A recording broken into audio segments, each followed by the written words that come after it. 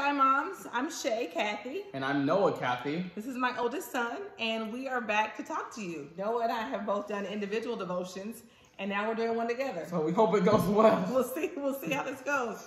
I was sharing with Noah that a friend of mine was talking about how difficult it's been for her to watch the news or be on social media, even sometimes to have conversations with friends, because there's so much sadness, so much loss, so much depression and anxiety during these times.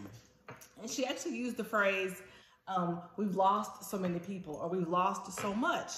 And what she said is true, said, but we haven't lost everybody. We haven't lost everything. So it's kind of about perspective and understanding that even when we are facing these difficult times, there's still much to celebrate, much to enjoy.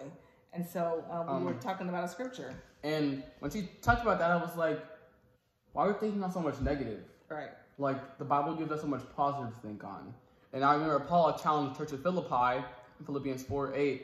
He says, finally, brothers and sisters, whatever is just, whatever is pure, whatever is lovely, whatever is commendable, if there's any moral excellence, and if there's anything praiseworthy, dwell on these things.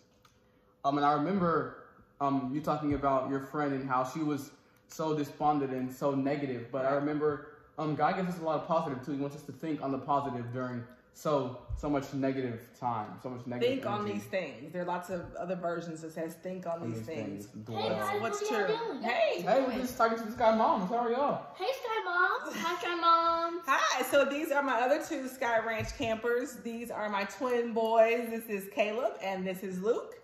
And we're talking about thinking on things that are excellent. You know, this is tough times. We've all experienced tough times personally, collectively.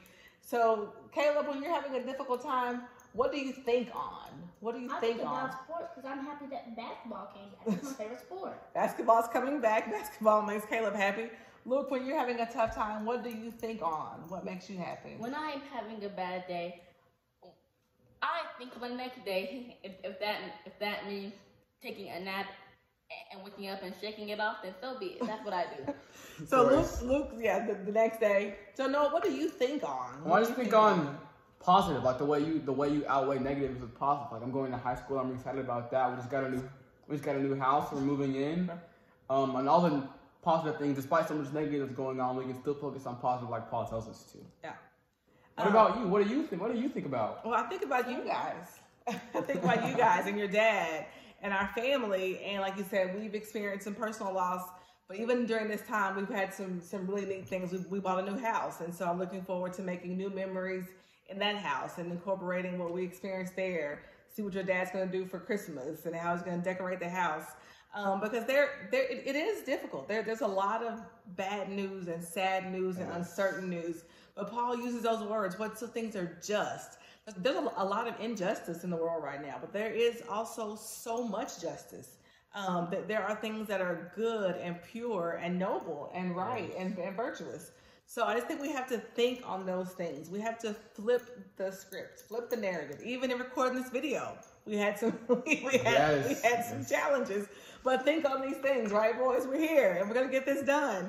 And so, Sky Moms, if you're out there and just the news is overwhelming, if you're, people are experiencing job loss and illness and unfortunately death, and just really uncertainty, just think on these things. Think about what Paul said. Think about what's noble and pure and just, and get a sheet of paper and write those things down. There are so many good, pure, just, fun, exciting, new opportunities the next day. If you're like Luke, are you looking for God's grace and mercy to show up tomorrow? Because it's new every morning. If you're just trying to hang on through the night and say, tomorrow I'm going to get God's new mercy. And if you're like Caleb and you want to go outside and just exercise and play and watch your favorite team, root for your player. And then if you have a high schooler, if you have a high schooler and you're excited about what's lying ahead for your family, and if you have a new home, or if you're in your old home and you're going to take a new space and do something different with it, just think on these things, guys. So let's try to be like Paul. Can we pray together? Yes, boys, let's come in. All right. Let us pray. Father God, we thank you. God, right now in a world of chaos and strife, God, we just want to thank you. Thank you for all that you've done. We thank you for being there when we need you, and helping us when we don't think we need you, God. We thank you for the things you have put in our world, the joy and the love and the peace, God. We pray that you allow us to harness the abilities you put in us. Yeah, we are like Jesus in the storm. God, we are peace. Even when the waters around us are roaring and the wind is blowing so hard, God, that we can find something inside of us that keeps us calm. God, we know our world is tough today. There are many dying, many losing jobs, many experiencing things they never thought they would go through, God.